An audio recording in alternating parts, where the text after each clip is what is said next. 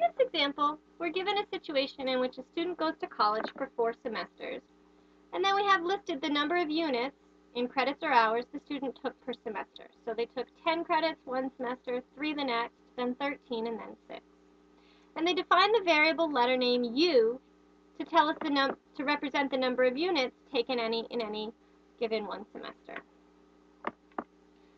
So we're asked now to draw a number line. So if you're drawing this by hand, a couple of important things to keep in mind.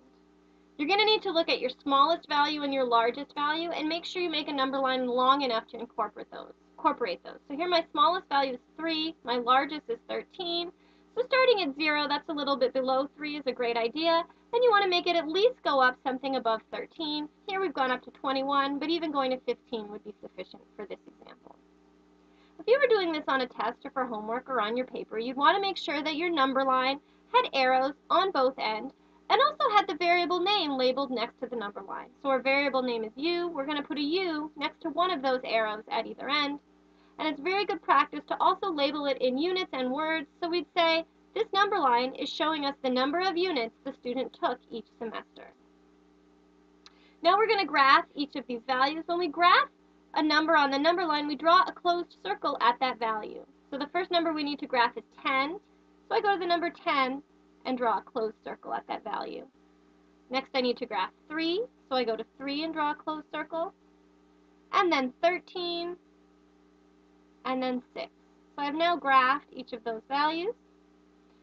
Let's take a look at part 2 of the question. Part 2 asks us to calculate the average of the values and then plot it. So remember, to find the average of a group of numbers, there's 2 steps. Let me write that up. To find the average, if I can get the pen to work, excuse me. Okay, so here's our 2 steps for finding the average.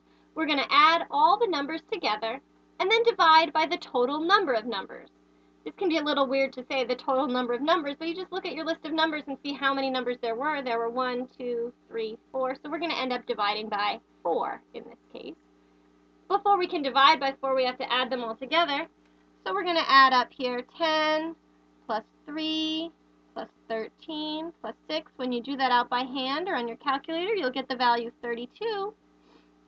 And now we take 32 divided by 4, and that gives me 8. So 8 is the average of those values. So I go to my number line, and I see there's not already a circle at the dot 8, so I fill it in. If in your example, your average came out to be one of the numbers that was all filled in, you could draw another circle on top of that circle, but it's hard to show up. So we could also denote it by hand by writing in and saying, this is the average value. Note for the hand drawing that I've done, it's important to denote this was the average because the label told me it was the number of units taken per semester. So someone reading this graph might have thought that there was a given semester when the student only took 8 units. In fact, that's not true. We need to label that as the average to indicate this 8 is telling us the average